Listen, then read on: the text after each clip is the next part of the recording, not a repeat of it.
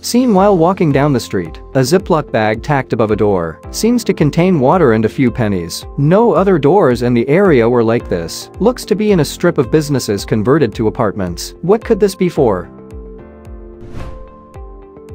It's a homemade mosquito and flies deterrent. The light reflecting off the water and pennies is supposed to scare off pesky bugs. What is this piece of silver, found on Mustang Island right off of the Gulf of Mexico? It was on the beach. It is about the size of a quarter and feels like silver. On one side, I found what looks to be Greek letters. I also ran it through Google Lens, and the results for side 1 were a little weird, and side 2 looked like Spanish Roman. The picture is precisely how we found it on the beach. I have a bunch of those. I actually got 200 of them on Amazon to go with a pirate costume for like 15 bucks. What is this house in the middle of the ocean? When we sailed out of the port, I spotted this about a mile out on the Mississippi River in Mobile, Alabama, when I went on a cruise. That's the Mobile Bay Lighthouse. The station was activated in 1885. What is this thing I found at a thrift store? It has a small compass and a digital screen. The 2 slots in the front are both spring-loaded, and they remind me of something I had as a kid for storing coins. No other marks, names, or logos on the thing either. It's an 80s car insert. Compass for use with map slots for holding coins for tolls. Ford or Mazda is my guess. What are these weird symbols in Saskatchewan? I'm a survey pilot and I took these from 21,000 feet. They're massive and only in 2 or 3 fields, located in the south of Regina, more towards Weyburn. That is Ducks Unlimited waterfowl habitat. These habitat conserves, restores, and manages wetlands and associated habitats for North America's waterfowl. These habitats also benefit other wildlife and people. This hotel room bed leg has a red flashing light coming from the rubber piece. It's a nice hotel in Paris. Don't think it's anything dodgy. I just can't work out what it could be for. Seems to be integrated into the bed leg, but no wire coming from it or anything. It's not a button and cannot be pushed out. The light flashes red every couple of seconds. Any ideas? It's a mesh bed bug detector.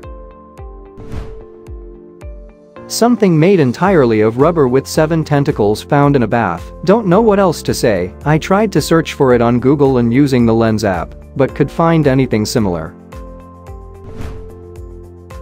It's a shower squid. You put shampoo and shower gel bottles in the loops. What is this tool I found in my workshop? The crank at the back spins the front section around, and the trigger at the bottom triggers a sort of percussion. No markings. It's a manual circular hole cutter for tile. Like when adding a faucet in a shower. The lever is there to force the cutting end down on the tile. I found this in a shop. I'm not too sure what it is, but planning on using it for a school project. The dial on the top twists and moves the cogs in the bottom, but they seem like they're locked or something. Slightly heavy, about the weight of a laptop or lighter, made entirely of metal it seems. I would really love some help. It's a Singer buttonholer. It is used to make buttonholes when making clothing. Designed fit for the low vertical shank Singer sewing machines, or as long as your machine is a low shank, this attachment will work properly. Potential Masonic jewel with an H instead of a G. Does anyone know specifically what this is or what it means? It's 5 centimeters in diameter, metallic, and has what looks to be the letter H surrounded by a square and compass. The backside looks exactly the same. We found this emblem in the gutter of my parents' roof in southern Germany. Might have been there for a couple of decades. The house is over a century old. These were super popular in the 20s. The vertical of the H looks like pillars. These pillars outside Solomon's temple are important to Freemasons. The circle is the circumpunct with the altar in the middle, or you as a character with the circle being the boundaries of what is morally right. The 2 triangles are our pursuits and efforts toward God and God's pursuits and efforts toward us. It is all unified in the center. What is this, some type of clamp? Maybe placed between legs. From the farming area in northern Ontario, the thing below the handle is a leather hinge to allow one of the jaws to open. Any ideas? It's a leather stitching pony. It is a wooden tool with two arms that are used to hold leather items securely while they are being sewn by hand. I stumbled upon this monstrosity while walking my property in West Palm Beach, Florida. I just moved in a few months ago. It appears to be solid metal, and it doesn't echo when struck. There seem to be 3 eroded spikes coming out of the top. What is it? Is it safe or should I dig it up? Looks like a cast iron cauldron, with the 3 short spikes acting as feet for it. My grandparents have had one upside down on their porch for my entire life. They're very heavy, and this one is probably packed with dirt. What is this black plastic with gold-colored pins, 2 inches by 1 inch? I have tried to check fitment in some electronic devices like an SD card, but does not fit items that are owned. It was found in my friend's belongings after he passed. He had an interest in electronic things. He was also in the military.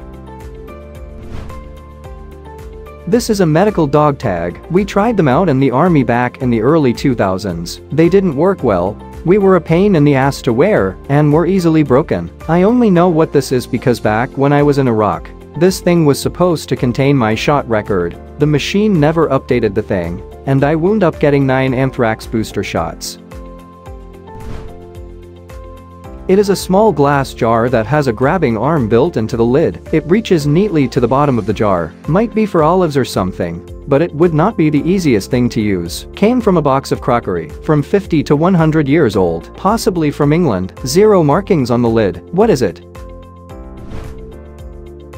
It's a vintage sugar cube jar. My great aunt had one. It's tricky to use, but it does work. What is this ceramic thing, approximately 30 centimeters or 12 inches tall? No holes in the base, possibly retro or vintage. It has a signature on the base and could be a known artist or simply a pottery class creation. It's a ceramic upright spoon rest. Looks like it's probably custom made or homemade. What is this small metal gadget with turn valves and glass containers? A reasonably tiny object that has metal parts with wood handles for something and 2 glass holders. It's a carbolic spray for surgery. It is used in operating theaters in the 1870s and 1880s and filled the air with a pungent, yellow mist of an antiseptic called carbolic acid. British surgeon Joseph Lister invented it, hoping it would kill airborne bacteria, reducing the chance of infection during surgery.